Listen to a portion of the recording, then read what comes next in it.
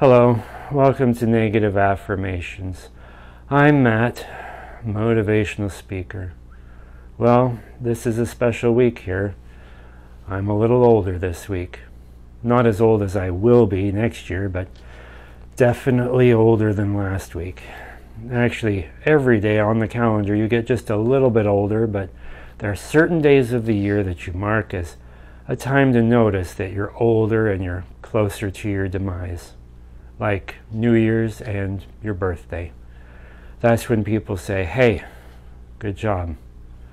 You survived another year. God's delicious unknown told me of a great pessimist who refused to tell people the date of his birthday because he was always so disappointed when they knew, but still didn't do anything to celebrate him. As you get older, some people think you start to lose your memory, but really, there's more to remember as you age. When you're young, your family, isn't very big. But as you grow, you have kids and grandkids, and people marry and divorce, so there's a lot of names to remember. Phone numbers change, technology changes, people move, people die. Some people die, but they still have a Facebook page, so you forget, and you accidentally wish them a happy birthday because Facebook told you to. That actually happened.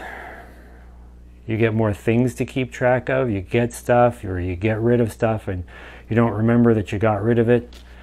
It's actually very similar to history class. When I was a teenager, history books were about that thick. Now they're about that thick. I would guess that they add about 10 pages every year. When my grandmother was a teenager in the 1920s, history books were like a flyer or a pamphlet. Well, be sure to buy my new book, A Brief History of Pessimism.